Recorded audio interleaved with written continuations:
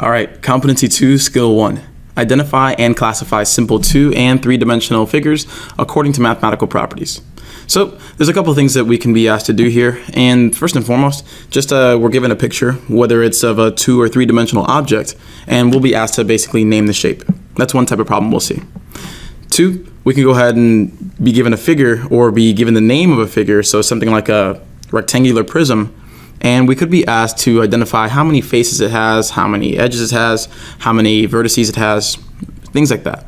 And lastly, some unique circumstances, so comparing special types of polygons, so equilateral with isosceles or squares and rectangles, things of that nature.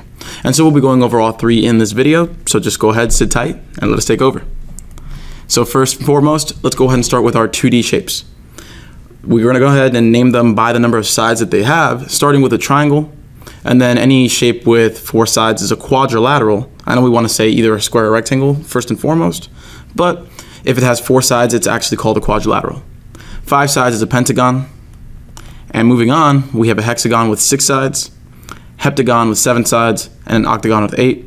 Then you have a nonagon with 9, and a decagon with 10. And so you're going to want to go ahead and familiarize yourself with these simple 2D shapes, because a couple of questions that they'll ask you will be based off of that knowledge. So looking at a sideless or infinitely sided shape, we call this the circle. Depends on who you're asking. But a circle is, again, another 2D object, and it doesn't exactly have sides, as you could say it has one side or a bunch of little tiny sides.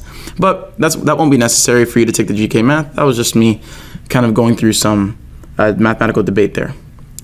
When it comes to a circle, usually we talk about side lengths when it comes to these shapes, but when we're discussing a circle has a radius, which is the distance from the center to the edge or the circle itself, and we usually use R for the radius.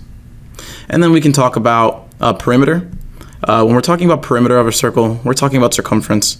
But again, this is a little extra. This won't be, this competency and skill won't involve knowing what a circumference or area is. Others will, but this one won't.